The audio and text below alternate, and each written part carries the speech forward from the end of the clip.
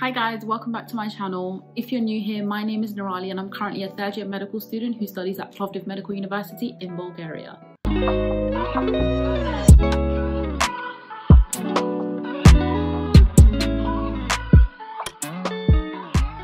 So today's video is actually part 2 of the Study Abroad series, and it is going to be based on the entrance exam that you have to sit for Bulgarian medical schools.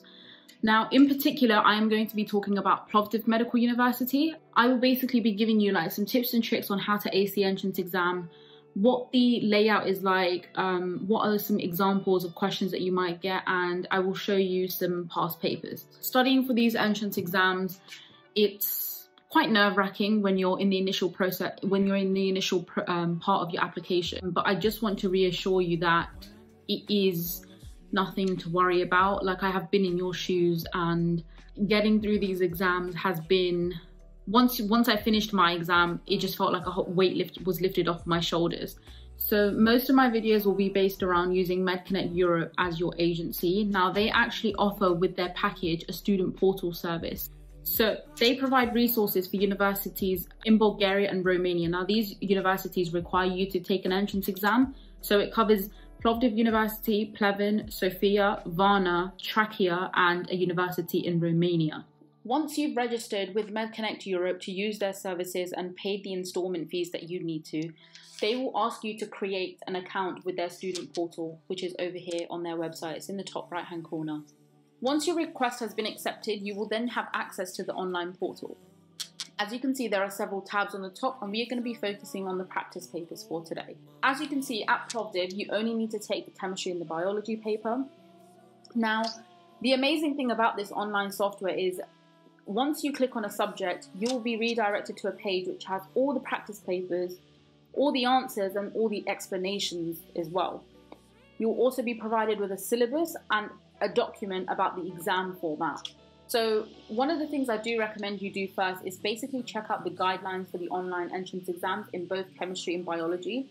So they both will be an online exam, and it will tell you how many questions there are, how long you'll get, how it's graded. So the number of points in the Bulgarian system, the points are converted into a final mark ranging from 2 to 6, and you need basically a 3 to pass. So let's, for example, click on practice paper number 5. You will be taken to a page which has a list of questions. So if you can answer all these practice papers confidently, then you have a very, very high chance of passing the final exam. And as you can see, there's also answers as well. So it will tell you, which ones are correct basically in red.